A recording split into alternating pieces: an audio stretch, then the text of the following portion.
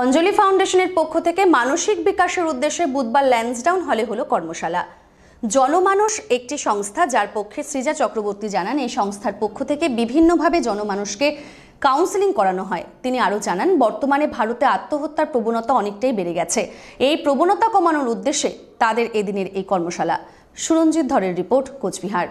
মানসিক স্বাস্থ্য অধিকার সংগঠনের পক্ষ থেকে কোচবিহারে যে ব্রাঞ্চ রয়েছে জনমানস, যেটা একটা মেন্টাল হেলথ ইনিশিয়েটিভ, আমরা এখানে 6 বছর ধরে কাজ করছি। আমরা মেনলি কাউন্সেলিং পরিষেবা প্রদান করে থাকি এবং তার সাথে মানসিক স্বাস্থ্য নিয়ে যে সচেতনতামূলক সভা আমরা করে থাকি।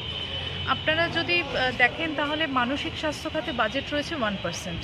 এদিকে সুইসাইড রেট যে পরিমাণ বৃদ্ধি পাচ্ছে এবং সারা বিশ্বে সবচেয়ে বেশি সুইসাইড করছে এখন ভারতবর্ষে, কারণ বিশ্বের 18% জনসংখ্যা ভারতবর্ষে বসবাস করছে এবং তাদের মধ্যে সুইসাইডের হার প্রচণ্ড বেড়ে গেছে।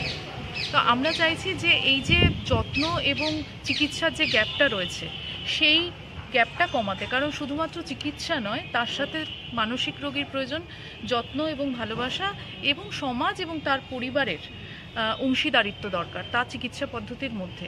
মানসিক রোগে আক্রান্ত মানুষের সংখ্যা 1 to 2%, কিন্তু আপনি যদি দেখেন তাহলে দেখতে পাবেন যে 50 to 60% মানুষের মানসিক স্বাস্থ্য সংক্রান্ত বিভিন্ন ধরনের ইস্যু রয়েছে। নতুন আপডেট পাওয়ার জন্য সাবস্ক্রাইব করুন আমাদের চ্যানেল। নোটিফিকেশনের জন্য প্রেস করুন বেল আইকন।